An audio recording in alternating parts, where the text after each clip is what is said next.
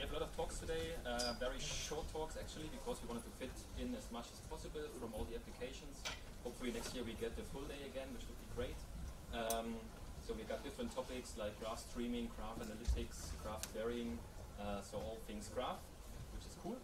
And yeah, with that, I want to introduce our first speaker, Vincent from Intel, who will talk about scalable cross-platform graph analytics with Python. Go ahead.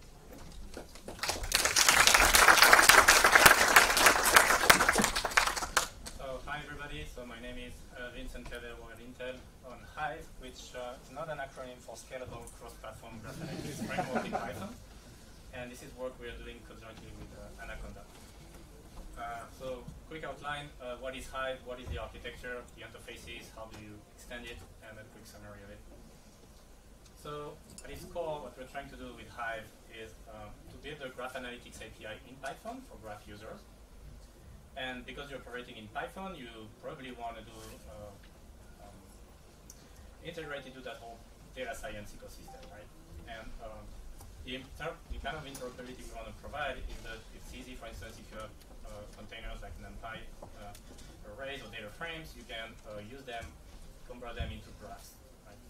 So this sort of already exists if you think of NetworkX. The issue with it is that it's pretty slow. So one of the things we want to do is really leverage all the fantastic high-performance graph libraries that are out there, right? So that it's some people it's their bread and butter, right? They do their research, they maintain it, they make it perform. Once you have these APIs and then a set of graph frameworks, you need some kind of a glue, right? Something that can orchestrate how do you go from this Python API down to actually calling into some implementations, right? And for this, we're going to use Daz, which is developed by Anaconda. We want this to be a community-driven effort, right? So there's a number of data science packages, there's a number of high-performance graph libraries, and we can't just tackle everything by ourselves, right? So we want to give out the frameworks, the interfaces, and have people contribute to it. And finally, we want this to be hardware agnostic, so we want to be able to plug as many hardware vendors hardware in there, but do nothing in that architecture that would make it that you're locked into some ecosystem. Finally, this is in development right now. Think of this as a kind of a teaser of things to come. And it's going to be open source in 2020, sometime with like the 0 dot something, to get feedback from the community. So let's start at the basics, right? So if you want to express a graph algorithm, right, you're going to have to need data for graph representation. And you're going to express your graph algorithm using a paradigm, right? So think of this, for instance, you can express a graph algorithm with linear algebra. You can use vertex-centric, synchronous kind of model where you have data from your neighbors, eccentric, all these things. Right? So someone is going to provide you with an API and you follow that paradigm, and then you can implement your graph algorithm. And finally, you get your data in the compute. Right now you need a hardware architecture so that you can run things. Right? So all of these things are interrelated. So this is an example, just a list of graph frameworks, right? There are no way associated with this effort. I just picked them because people doing great work, just to illustrate my point. So if I take, for instance, SuiteSparse, right, I'm going to have basically using a subset of this graph representation and a certain way of expressing things to write my graph algorithm, and then targeting a certain architecture, right? And this is basically just because people are focusing on something, and it's not a critique, I guess that's what I mean. But if I switch to Galois, then I might have a different set of things I'm going to use and graph it and so on, right? So now the question is, if I'm a data scientist and I'm sitting in the Python ecosystem and I want to leverage this, how do I do that, right? So if you have a Python interface to one of them, you can use it, but then you kind of are buying into a small ecosystem, right? You have to maybe format your data so that the graph algorithm can use them. And if you're building a workflow, maybe there's something in one of these frameworks that's not available in the other, and now you have to deal with how do I go from one to the other. So this is where we think the Hive API would contribute. So the goal is to have a high-level set of graph APIs. So think of this like you want to do community detection clustering, so you can use Louvain. You want to do some graph pattern matching, so you have subgraph isomorphism, this sort of thing. So very high level, so that if you're a data scientist, you can just take it off the shelf and use it. One thing we want to explore is doing this kind of a graph query APIs with Numba. So if you're not familiar with Numba, it's basically allows you to write a function in Python, and you can annotate it, and then you can JIT it. So one of the simple things we wanted to try to do, for instance, if you want to do some kind of a filtering operation, you stay in the Python side, you write this kind of a predicate, and then you have the runtime go over on the edges or the vertices, apply that function, and you get a subset out. And finally, we want to make the interoperability easy with the data science ecosystem. So think of this as how do I convert across containers, what are the most popular things we can sort of support by default so that other people don't have to. So once you have these APIs, you need a glue right in between the APIs and the frameworks. So we're going to use the Dask runtime. So think of this as you do lazy evaluation on the APIs, and you dynamically build this task graph for the things you want to do. Right? And now you have the user express what he wants to do, and you also have a bunch of graph algorithm implementation that advertise themselves. So you need a broker to do the orchestration, right? So this is both. I want to schedule the compute on resources, and also I want this runtime to handle all data movements. And finally, we want this to be extensible via plugins, so that you can just sort of jump in and add your own things. So let's have a look at the framework interfaces. So the centerpiece is this Hive Dask runtime, right? So it's going to be orchestration. Then you have the user API. So again, high-level thing like do Luga on a graph, and a graph is kind of this opaque type, abstract data type. Right? It's just a graph. Then you can define your data models, right? So for this abstract type, that's a graph. I want a concrete type, which is maybe I have a data frame that represents an adjacency matrix, and it's stored in the CPU memory subsystem. And I also have a CSR data type, right? Anything I can imagine. So then you're going to define transformers, right? So how do I go from that data frame on the CPU to a CSR on the CPU, and so on. Right? So some of these, they can be part of the common libraries, and some of them just framework implementer can go and add them. And finally, you have the graph algorithm backend.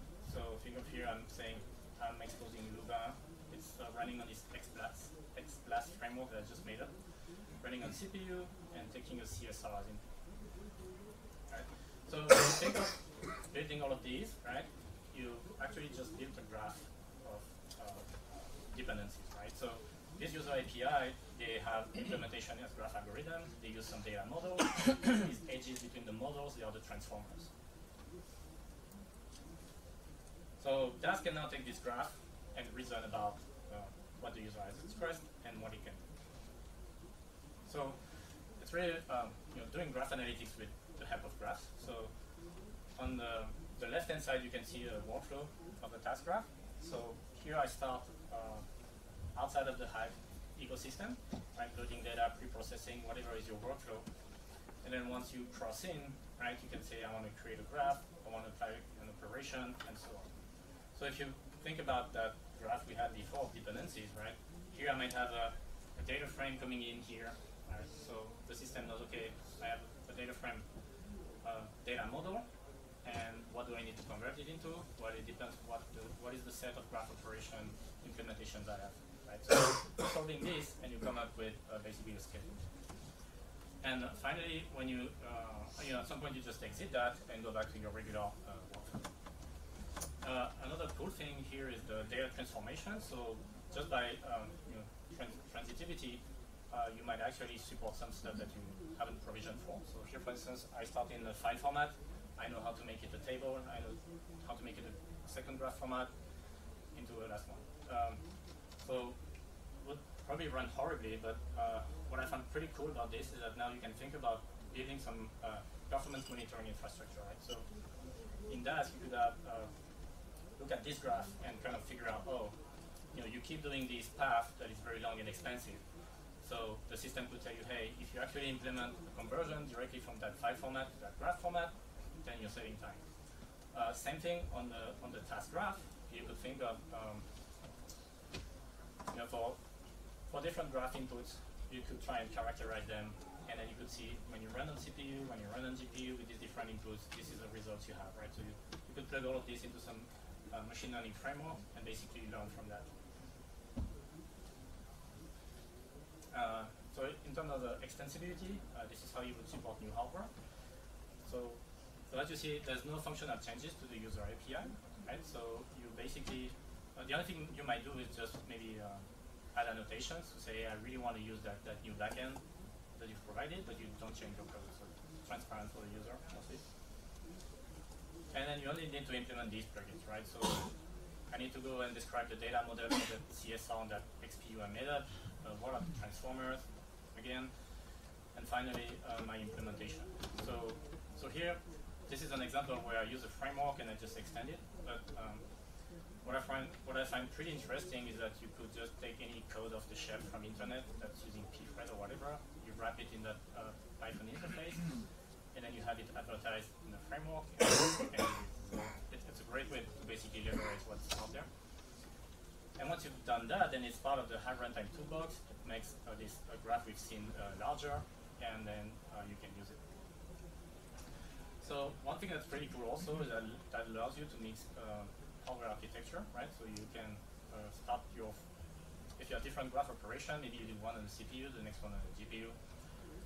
It's also a great way to get portability, right? So if today I'm running on a box and it has a GPU and I'm using the GPU algorithm, but tomorrow I'm not, as long as I have an implementation that covers, let's say, the CPU, my code would still run. So in terms of the extensibility for if you want a new user API, then the same thing, you just have a subset of plugins you need to work with. So the user API, so here I'm extending it as a, let's say I want to triangle counting on a graph, and then I just have to provide at least one implementation, right? So here I'm still using my last example. And then again, it's just going to be part of the API of the runtime toolbox, right? So we run this basically so that people can just plug in new algorithm and leverage all the work that's been done on the back end. So as a sort of a summary for the stakeholders view, if you're a data scientist, what you gain is that you have now a unified API for graph analytics. You have the Python interoperability that allows you basically to plug your work into a larger workflow. And basically you just have this state-of-the-art backends always available, right? They are maintained, they are optimized. You get the transparent orchestration so that you don't have to worry about what is the actual underlying hardware you have. And you get the increased workflow portability. If you're a graph framework developer, we hope this would help sort of structure a way of this is how I present a graph algorithm in a Python form. So hopefully this would sort of bring the community together. It's an increased user base, right? So now, because it's much easier to plug in your framework into that larger Hive ecosystem, hopefully that would grow your user base. And what I really hope we can do is some way to provide performance feedback for the people who are developing this, right? So through that, by logging and sharing those data. And finally, if you're a researcher, I guess in the grand scheme of things, we want it to be easy to integrate in your workflows, right, across the Python ecosystem, and be easily extensible so that people can do research, either at the orchestration level or the data models, or the frameworks, and basically have this performance monitoring and optimization to improve the codes. So that was my presentation about Hive, a bridge between graphs and data science, and I will take any questions.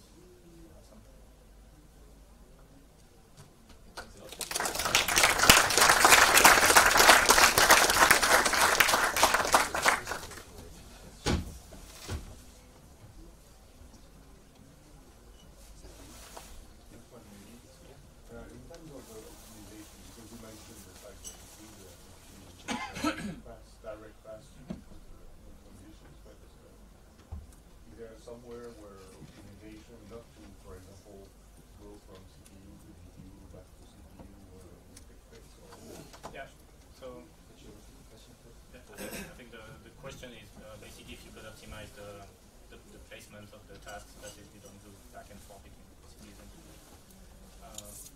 think it's you can definitely do that. I think part of the work would be also to either instrument so that you kind of learn what is the performance characteristic of running something, right? So that because then when you have this data, you can make decisions, right? So it could be very well in some cases, even though you ship data back and forth, your accelerator is so much faster that it makes sense. In some cases, it might not. So if you have the data, then you can make the reasoning. Yeah, I think at the DAS level, basically, whatever is the orchestration plugin, that's why you plug in heuristics, right, of how you should. And, most likely this would be also policies that you can just inject. So for some reason, depending on what you want to do, you say favor this or that approach. One of the sort of conditions that you had was you could be able to have any hardware and then run an algorithm on the CPU and then another one on the GPU. Who do you expect in that scenario to handle that data movement going from the CPU to GPU? Yeah. So the question is, who do you expect would be doing basically the data movement between CPUs and GPUs? So I think it goes a little bit into how this effort would fit in the ecosystem, because some frameworks, right, you have one entry point and then it kind of decides that their own heuristic to say, do I do CPUs or GPUs? So I think what we would need, ideally what we want is, as we build that task graph, we would like DAS to have the control, basically, to have the most flexibility possible. And for that, you kind of have to open up a little bit these frameworks to say, it's not just that I'm doing Louvet on a graph, I'm doing Louvet on a GPU or Louvet on a CPU. And at that point, then in that these data transformers, right, because it goes back to that question, right? Then you have the whole picture and you can say, okay, it would cost that much to do the transfer. And you can actually do something about it because it's not baked in the framework. So then you have these data transformers that would basically